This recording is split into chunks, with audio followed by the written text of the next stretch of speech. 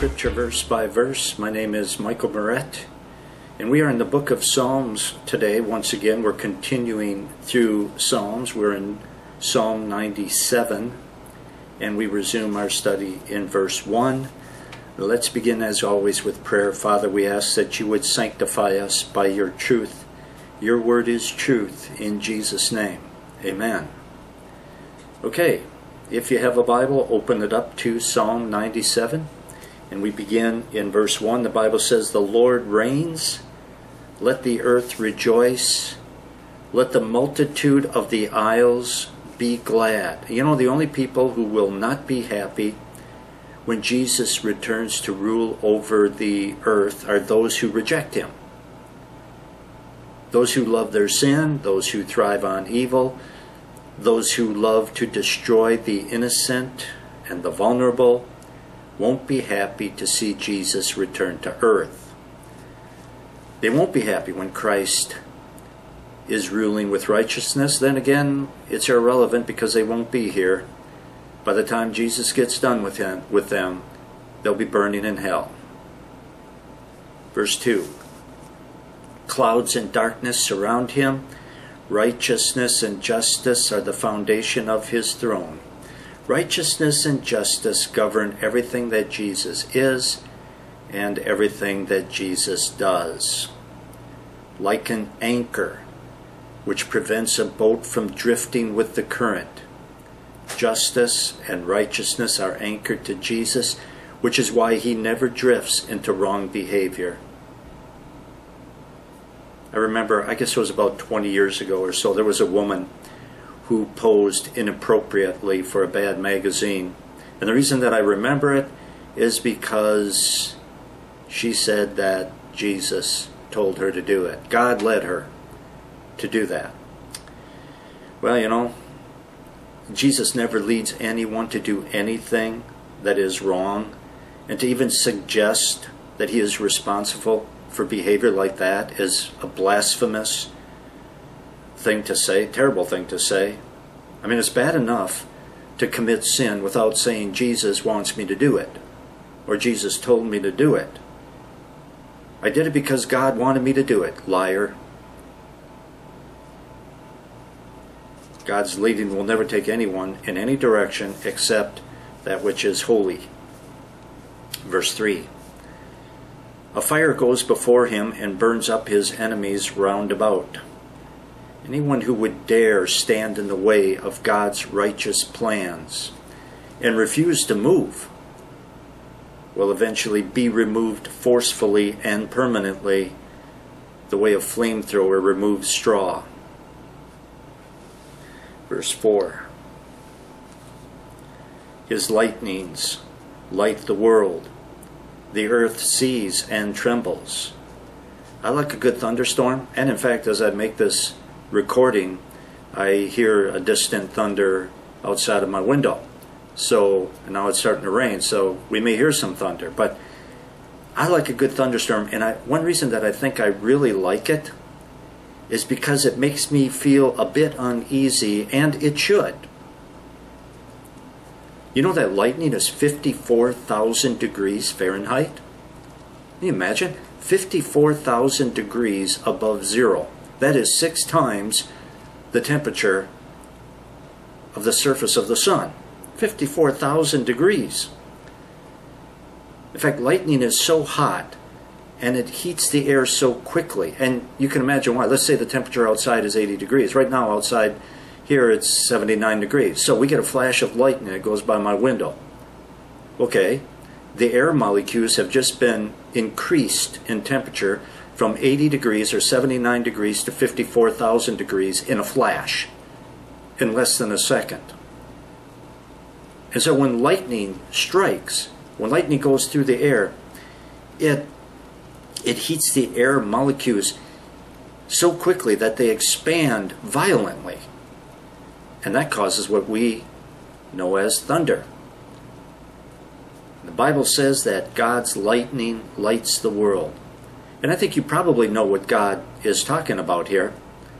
On a dark summer night, a single flash of lightning illuminates everything. I mean, you can have your shades pulled all the way down if you have shades. your blinds closed, your drapes closed, whatever you might have in your house, and you still see the lightning. It still lights up the room. Amazing. And the Bible says that lightning belongs to God. And then it says in verse 5, the mountains melt like wax at the presence of the Lord, at the presence of the Lord of the whole earth. Now, if you have ever seen the Rocky Mountains in person, you know that they are massive, majestic, and unmovable. Well, the Bible says that the mountains melt like wax before the Lord. That's just a poetic way of saying that God is bigger, stronger, and more majestic and more unmovable than the largest mountains anywhere on earth. In fact, if God ever came down to earth and he took a walk through Rocky Mountain National Park, and if those mountains were conscious, they would humbly bow, back off, and melt in the presence of God. Verse 6, the heavens declare his righteousness, and all the peoples see his glory. How? Through the heavens. I love the night sky. Just love it. Unfortunately, I live in town where I can't see the stars like I used to. But I love the night sky nevertheless. I could look at it for hours. And the night sky tells us there's a powerful God out there who made the universe. The Bible says the heavens announce the glory of God. They declare the glory of God. It says that in the book of Romans too. Heavens actually announce several things about God. They tell us that he is intelligent. They tell us that he is all-powerful. And people inherently understand that he is the one that they will answer to. People may not know his name, but if they are honest with themselves, they know that he exists.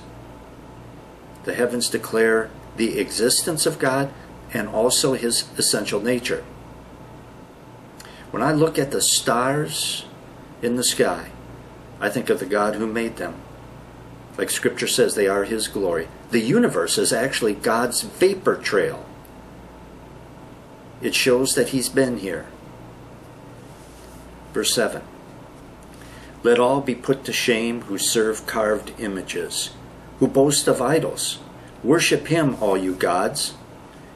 I mean, when you've got a God who's wise enough and powerful enough to design and build the entire universe, a person would have to be a Class A fool to worship anyone or anything other than him. And that's why the Bible says, let all be put to shame who boast in idols. And they will be. Everyone or everything that is worshipped by people will eventually bow before the one true God. And then those who worship those other things will be put to shame. Well, just imagine how when they stand before their Creator, they will be humiliated for being so foolish, for worshiping something or someone other than the one that they are standing before. Verse 8. Zion hears and is glad, and the daughters of Judah rejoice because of your judgments, O Lord. For you, Lord, are most high above all the earth. You are exalted far above all gods. The whole world is not rejoicing over the judgments of God, over the ways of God today. But it is only a matter of time before God's perfect will always be done on earth as it is being done in heaven. The world belongs to God, so he's not going to let all the corrupt behavior that's going on continue indefinitely. God, yes, is giving people, bad people, time to repent and receive his Son as Lord and Savior, because he doesn't want anyone to go to hell. But eventually he's going to say, enough. That's it. And on that day when God says enough, things will be the way they should be. Verse 10. You who love the Lord hate evil. He preserves the soul of his saints. He delivers them out of the hand of the wicked. You who love the Lord hate evil. Which only makes sense, because if you love someone, then the last thing you want to do is hurt them. The most natural thing is to do the things that please them. And Christians prove their love for God by their hatred for sin. Christians prove their love for God by staying away from what they may want, if what they want is wrong. It's not always easy to say no to a sinful attitude or a sinful word spoken in haste. It's not always easy to say no to a knee-jerk sinful response to being sinned against. It's not easy. It's much easier to try to justify doing those things. It's not easy to say no to a temptation. It is much easier to justify somehow, some way giving into it. Our fallen human nature still wants to sin, but Christians prove their love for God by hating sin. You say, but that's not easy. Well, love isn't always easy, but that's one of the things that makes it so valuable. Loving God by doing what is right in His eyes isn't always easy. Many times it's very, very hard, but by doing it we prove that our love is genuine and that our faith in Jesus Christ, the Savior, is real. Verse 11 says, light is sown for the righteous. Light, is given to the righteous. In other words, if you are godly, you will have light. Meaning this, the more like Jesus we are, the more we will grasp the truth of God's Word. Harboring sin destroys a Christian's ability to learn what the Bible says, learn what it means, and how it applies. You harbor sin, you're cutting yourself off from those things. Consequently, moral compromise destroys the Christian's ability to fellowship with God and enjoy Him. And it goes on in verse 11, light is sown for the righteous and gladness for the upright in heart. In other words, if we are good, then we will have joy. If we know Christ and we don't have any unconfessed sin in our life, if we are putting Jesus first the best that we possibly can, then we will have a joy that nothing in this world can match. The Bible does not say that we will have joy if everything goes our way, if we have everything that we want. The Bible says we will have joy if we are good. The Bible says godliness with contentment is great gain.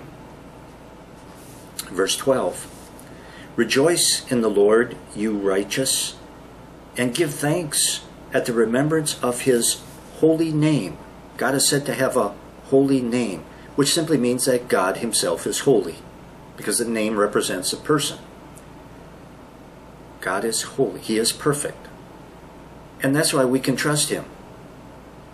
People say God's holiness scares me. Well, His holiness should scare us, especially if we're living in willful rebellion against Him. On the other hand, think of it from a different angle. The Bible would mean absolutely nothing if God was not holy. The promise of salvation and eternal life through Jesus Christ would be completely worthless if God isn't holy. Because among other things, God's holiness makes Him reliable and truthful. Psalm 98. O sing to the Lord a new song, for He has done marvelous things. His right hand and His holy arm have gained Him the victory. The Bible says that God has done marvelous things. You say, well, I guess, I don't know, maybe. Maybe nothing. God has done marvelous things. 2 measly seconds in hell, 2 seconds in torment would be enough to prove to anyone that the Lord has done a marvelous thing by dying on the cross and giving us a way to avoid that horrible place. If everyone went to hell for 2 seconds, I doubt that anyone would take what Jesus did on the cross for granted. He has done marvelous things. If it is possible, that is a biblical understatement. There aren't enough superlatives in all the languages of the world combined to describe the greatness of Jesus and His work on the cross. Verse 2, the Lord has made known His salvation. his righteousness he has openly shown in the sight of the nations. God shows his righteousness to the nations, or to the people of the world, and one way he does it is through Christians today. By his faithful people, God reveals his righteousness to the rest of the world. You know that we are his representatives as Christians. The Bible says that we are his ambassadors. We are to live the way he wants us to live, so that the world understands finally what the real Jesus is actually like. If we are Christians, then it is better for us to behave well than to complain about others who do not behave well. What I am saying is, focus less on the failures of others. Focus more on how well you are representing Jesus Christ. Because that's why we're here. To show his righteous nature to the entire world. Verse 3. He has remembered his mercy and his faithfulness to the house of Israel. All the ends of the earth have seen the salvation of our God. Notice how his mercy is connected to his salvation. Accepting God's mercy, which by the way is an outgrowth of his love and his pity, is essential if we want to experience God's salvation. Well, if someone says, I don't want pity from anyone, and that includes God, well, then you will never experience God's salvation, because it is based on the pity that God has for hell-bound sinners who are unable to save themselves. Salvation is all about God having pity on sinners. You say, well, I don't want it, because I'm going to stand before God man to man, and I'm going to tell him why I deserve to go to heaven. You will not. You'll get in through Jesus Christ if he's your Lord and Savior, or you will not get in at all. Stand and talk to God man to man. What comic book you've been reading? Never happened. God doesn't save us because we deserve it. Because we don't. He doesn't save Christians because they have earned it, because they can't. He saves Christians for one reason. It's because they receive his mercy through Jesus Christ. That's it. There's no other way. Verse 4, shout joyfully to the Lord, all the earth. Break forth in song, rejoice, and sing praises. And of course, all the earth does not shout joyfully unto the Lord, but it should. People are so busy enjoying the blessings of God that they take the God who blesses for granted. Having a wonderful God, having a wonderful Creator, having a wonderful Savior should make us happier than anything else. And that's not to say we can't enjoy the good things that we have. Of course we can. But it is to say that we should recognize that without our great and glorious Creator, we would have nothing. Verse 5, sing to the Lord with the harp and the sound of a psalm, with trumpets and the sound of a horn. Shout joyfully before the Lord the King. There are many things that make me happy, but nothing should make me more happy, I should say, than God. Especially when I think about how wonderful he is and all that he has done. Nothing should make me more happy than God. Because if he doesn't make me more happy than anything else in the world, then that just proves that I don't know him as I should. And I don't understand him as I should. And I don't appreciate him as I should. Priorities are warped if one finds more joy in the things of the world than in the God who has given us all good things, both for this life and in the next. Verse 7, let the sea roar and all its fullness, the world and those who dwell in it. Let the rivers clap their hands, let the hills be joyful together before the Lord. The Bible says, let the mountains sing together for joy. When I picture, for example, the various peaks of the Rocky Mountains singing praise to God like a barbershop quartet, which is kind of what this reminds me of. I'm reminded of some of those real old cartoons, either Warner Brother or Disney or whatever, where they're so animated that not just animals are talking and singing and doing stuff, but even various things in nature, mountains and trees and water, who knows. Maybe you've seen some of those old cartoons, but that's what I think of when I think of this verse. More importantly, like I said, the Rockies are majestic. If you've ever been out there, you know that. I would actually say, in a sense, they are conservative, or maybe a better word would be they are reserved, because they just remain where they are. They're there. And they do not change. They just stand there majestically presiding over the western United States. But here God says that they should let loose in His presence. Poetically speaking, even the mountains ought to forget themselves and burst into praise toward God, their Creator. Verse 9, for He is coming to judge the earth. With righteousness He shall judge the world and the peoples with equity.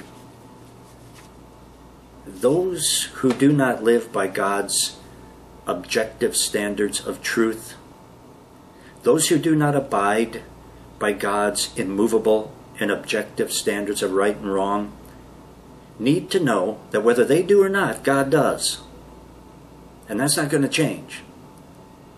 God operates by His standards of right and wrong, and He will hold His creation, He will hold His people to His standards, even those who do not believe in Him.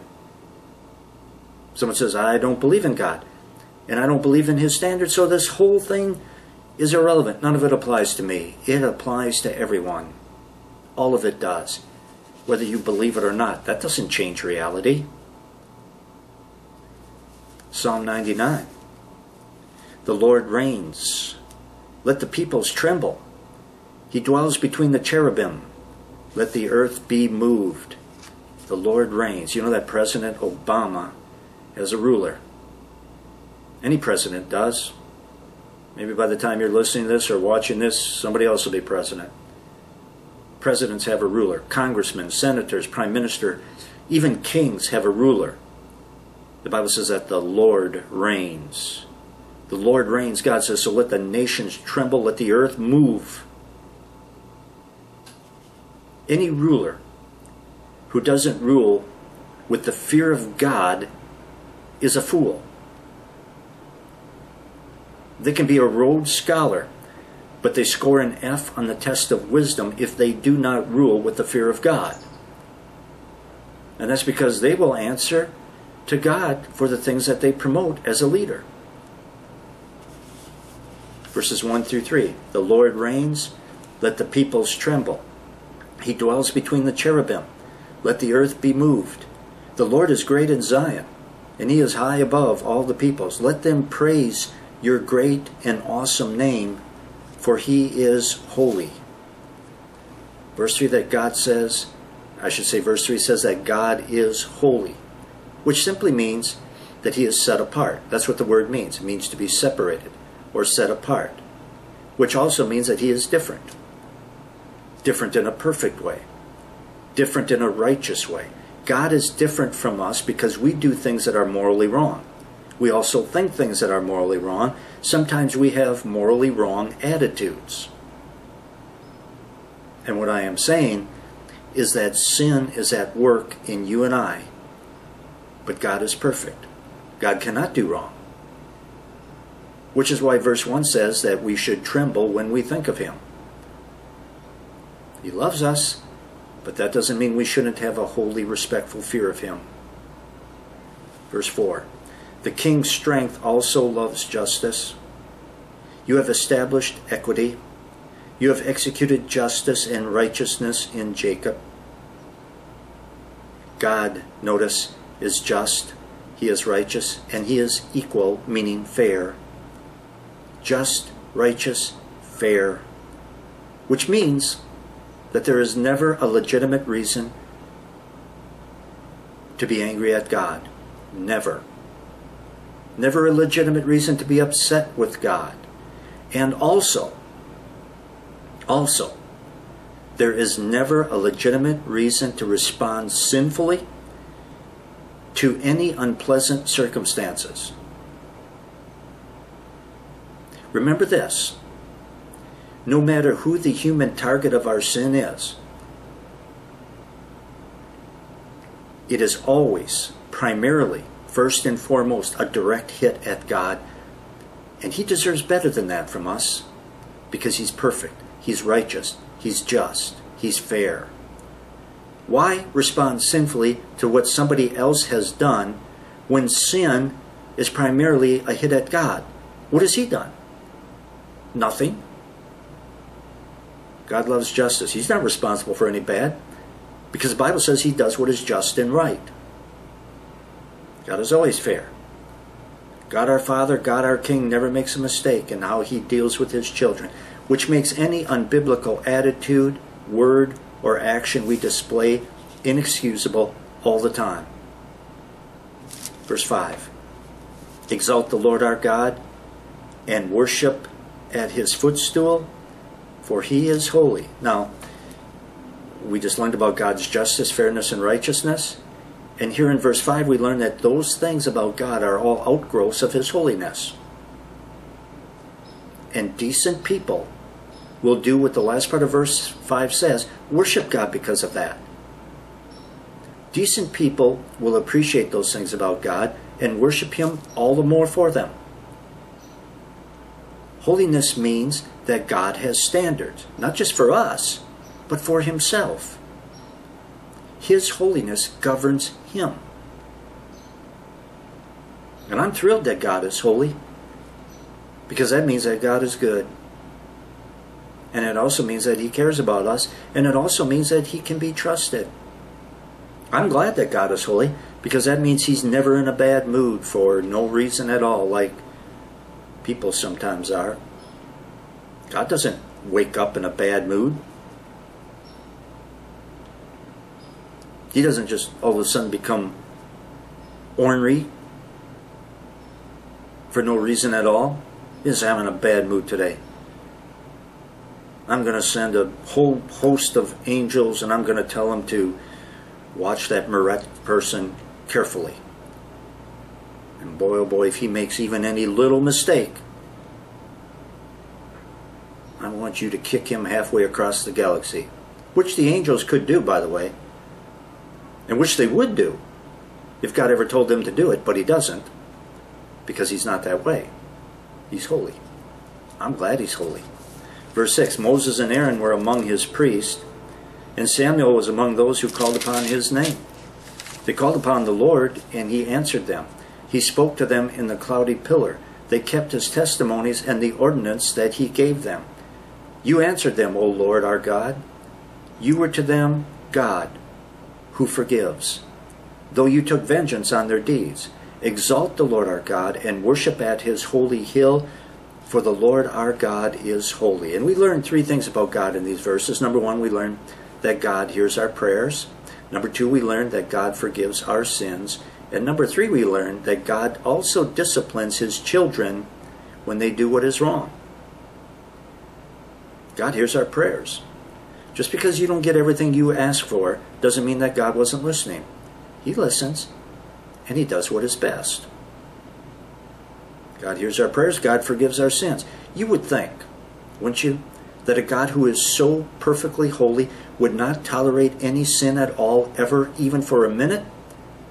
But He does. He puts up with it. And the Bible says if a Christian confesses their sin, God is faithful to forgive us and to cleanse us. God hears our prayers, God forgives our sins, and God disciplines His children when they do wrong. So we see that the Bible gives us a very balanced view of God. And we dare not exclude from our thinking any part of that balance, any aspect of God. And that's why I teach the Scripture verse by verse, from Genesis through Revelation, to get the complete picture. Very important. I don't want to overemphasize anything and exclude something else, because then you're not getting an accurate picture of God. And if you have any questions for me, comments, prayer requests, I would like you to send them in. I need to hear from you. I would love to hear from you. And please don't sit on the sidelines. Please become a part of this ministry, would you? Help me get out the Word of God. We are reaching, last count, it was about 138, 139 countries in the world with the gospel. Many of them Muslim countries, via the internet. Wonderful. So, pray for this ministry, would you? Don't stand on the sidelines. Be a part of this ministry. My address is Scripture Verse by Verse, Post Office Box 2211, Wausau, Wisconsin 54402-2211.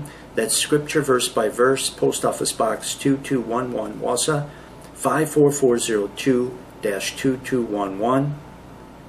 You can email your questions and your comments to versebyverse@live.com. That's versebyverse@live.com. And you can also call in your questions and comments. That telephone number is 715-845-8298.